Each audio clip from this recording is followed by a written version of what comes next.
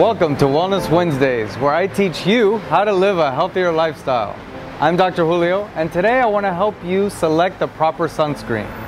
With the summer months ahead, it's important we protect ourselves and our family members against the harmful rays of the sun.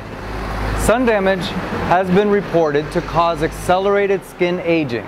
In addition, sunspots, melasma, and skin cancer are also the result of damage from UV radiation. This is why regular use of sunscreen is critically important. Sunblock, as it is commonly known, is actually a misnomer and now a word regulated by the FDA. The correct term is sunscreen because no product truly blocks the sun's damaging UV rays. The designation of SPF, sun protection factor, is actually misleading, with little difference between SPF 15 and 25. Each filtering 93 and 96% of UVB rays respectively. SPF applies only to UVB rays, which cause sunburn. However, UVA rays can damage skin too, causing collagen and elastin breakdown. Both UVA and UVB rays cause skin cancer.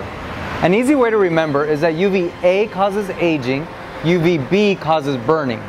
The best sunscreens are labeled broad spectrum, which indicates protection against UVA and UVB rays with an SPF of 15 or higher.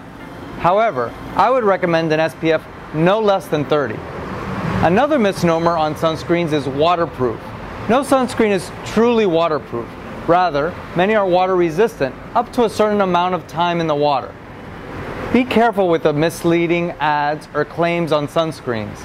The general rule is to know what you're buying and apply liberally and often. The truth is that most sunscreen studies done to measure SPF were used on subjects who applied a liberal amount. Most people don't apply enough sunscreen and usually don't reapply. Sunscreen must be applied every 90 minutes to offer the protection stated on the bottle. When selecting a sunscreen, get more bang for your buck by selecting a sunscreen with UVA and UVB protection and also containing antioxidants like vitamin A, which can offer the additional benefit of hastening the development of skin damage and tumors and fighting free radicals. Products containing zinc have the added benefit of being anti-inflammatory, which can be beneficial for those who experience breakouts using sunscreens.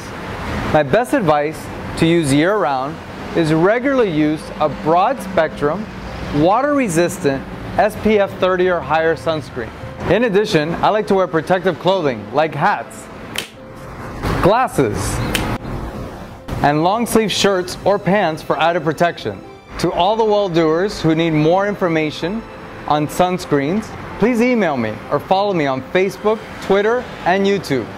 Until next week, I'm Dr. Julio, and remember to turn your illness to wellness.